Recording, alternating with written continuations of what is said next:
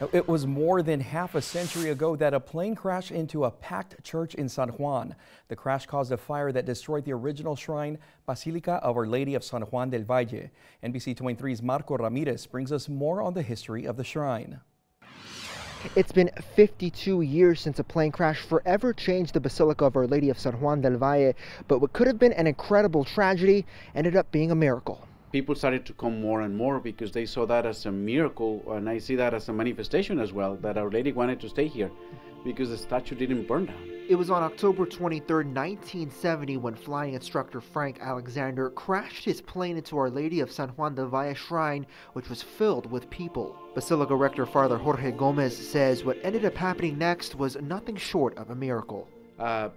Nobody died, because there were about 50 priests celebrating Mass inside and children in the school that is adjacent to the building, except the pilot. The Virgen of San Juan statue also survived the crash and now sits inside the basilica we know today that was built a decade later.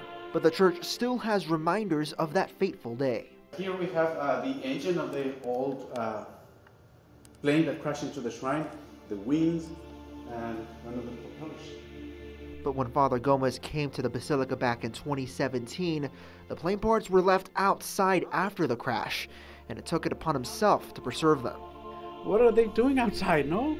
We need to have them inside and protect them because it's part of our history now. And as the church rebuilt, it was all thanks to the small donations from migrant farm workers, which are honored every year during the Welcoming Festival. Father Gomez says it's this history that has made the basilica the epicenter of Catholic faith. People come for devotion, to pray, to give thanks.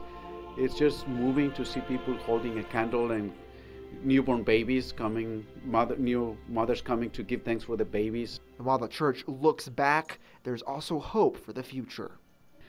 I hope for the future when I'm gone that the Basilica is here for long years, no? In San Juan, I'm Marco Ramirez. Thank you, Marco. And Father Gomez says he hopes to open a museum at the Basilica to display the artifacts that remain from the plane crash.